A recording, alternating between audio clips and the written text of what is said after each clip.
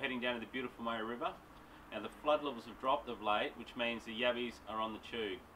So we'll be targeting them in Opera House nets in the backwaters, and hopefully I'll get a chance to cast some snags with some spinnerbaits and some big lures. I really would like a cod. But there's so much food around at the moment and the water's pretty dirty. So today I've got a few errands to run. I've got to fill some gas bottles, I've got to get some fuel for the boat, I've got to pack all my camping gear, clothes, the whole lot, do some food shopping. So stay tuned, let's go. Thanks very much. No, it's all good, have a good day.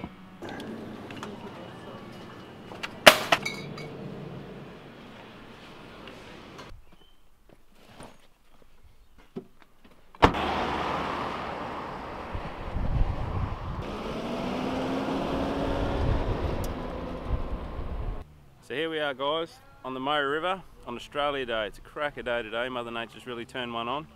It's about 30 degrees, slight bit of breeze, a little bit choppy out there, so we haven't taken the boat out much.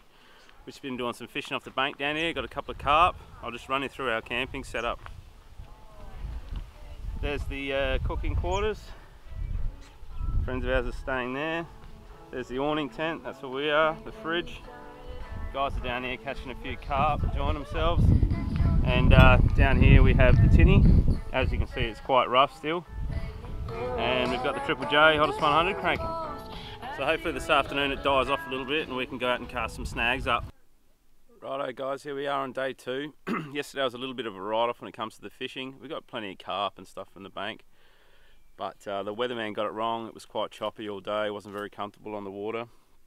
So Maddie and I are going to go for a run up the cliffs. Check it out up there. I'm going to show him how to cast some spinner baits and whatnot. He's never used a bait caster before. Going to come back, grab the girls, and we're going to go put some yabby nets over in the backwaters and see if we can't get a few. Have you ever felt? Are you listening? Damn.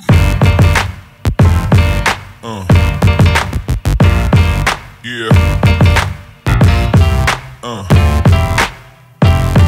Yeah.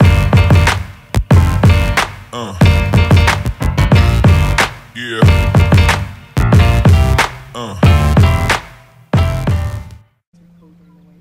See where we are, we found a nice little creek here that goes up to some backwaters.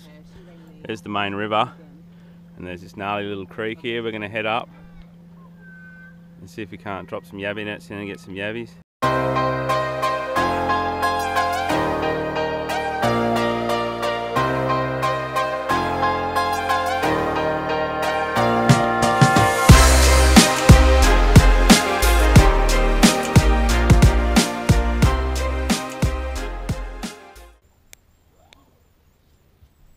Righto, grab that, bud.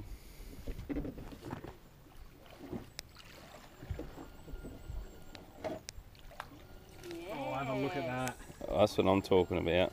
That's a money shot. Alright. How many? Oh, a few. Oh, there'd be probably 10 of them. Look at that, that's what we're talking about. That's wicked. That's what we're here for. Some on the top too.